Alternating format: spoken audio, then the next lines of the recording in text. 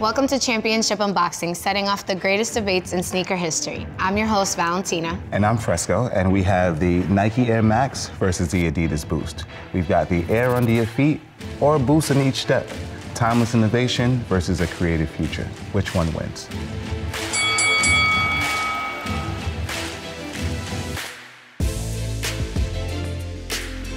This should just be the silver bullet show. There's just so much detailing in this shoe, so many layers. Those were so hard to get, those NMDs. There's gonna be some people in these comments that are slandering us. I know. My initial reaction to the Air Max 1, I didn't love it at first, and I didn't realize how much I loved it, because I secretly would collect a variety of Air Max 1s. There's just so much detailing in this shoe, so many layers. The Ultra Boost is one of these shoes that hit stadium like a brick, like in the sense of the amount of people that came in wanting to buy this. These though, those were so hard to get, those NMDs. I remember they sold out so quick, I didn't know what the hype was around them. I just knew that they were NMDs and they had to be on my feet.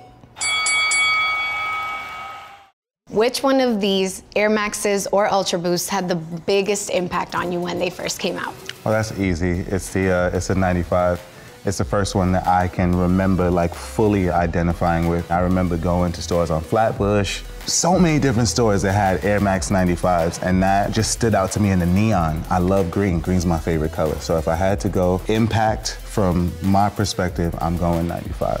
So I'm gonna agree with you on that one. Definitely a fan of the scream green color this has going on. I was really young in 1995, so I kind of started seeing the shoe when I was a little bit older, early 2000s. I was like, I definitely have to have one of those in my closet. The design is impeccable. The gradient that you called out is amazing. I'm gonna agree with you. But Valentina is still the same height that she was back in 1995. And yes. We're not gonna discuss her height because, you know, like she's just vertically challenged. There's no issues there. Okay. So round two is style. I'm definitely gonna have to go with my Air Max 97s.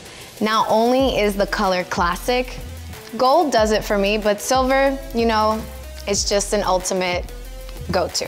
What did you think? I'm going here with the Air Max 1, and not even just the Air Max 1, but the Air Max 1 Safari. So I'm a fan of Japanese culture. Okay. And I'm a huge fan of the Atmos brand. But the Safari Atmos Air Max 1, aesthetically with the different animal prints, this just screams like confidence. So when I think of style, I think of confidence, and I'm definitely going with this particular Air Max 1 in regards to style.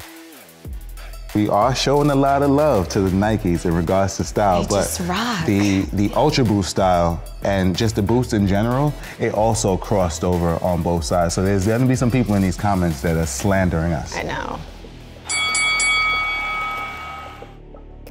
Fresco, for you, which one of these is special to your legacy?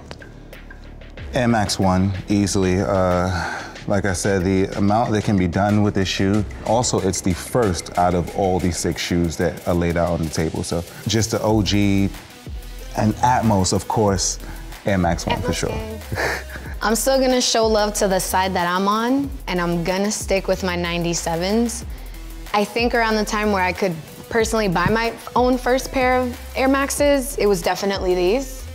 Rock them until I beat the whole sole off. They have a special place in my heart, so I'm gonna go with the 97s. With all the love that we show to the Nikes, it's really unfair that we've shunned the future, so to speak. So these already have their legacy embedded in our minds. So we know all about these, but the legacy on the Boost silhouettes, they're just being created because they were just introduced to us in 2015. You know, we always have to pick one during the championship unboxing, so if I have to choose, easily I'm going here because I've been going here. Okay. I'm not gonna stop going here. This is Air Max 1. 95, it was the first Air Max that kind of stood out in my brain, but what speaks to me the most easily, and I've got like 40 pairs of them, Nike Air Max 1. Okay, cool.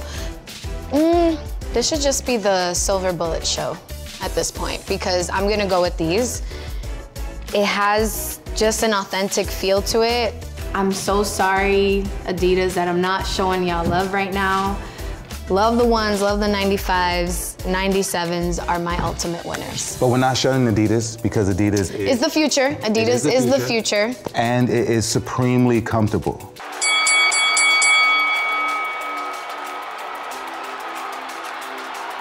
The battle doesn't end here. Take it to the comments and let us know what you think. Is it the history of the Nike Air Max or is it the future of the Adidas Boost? History.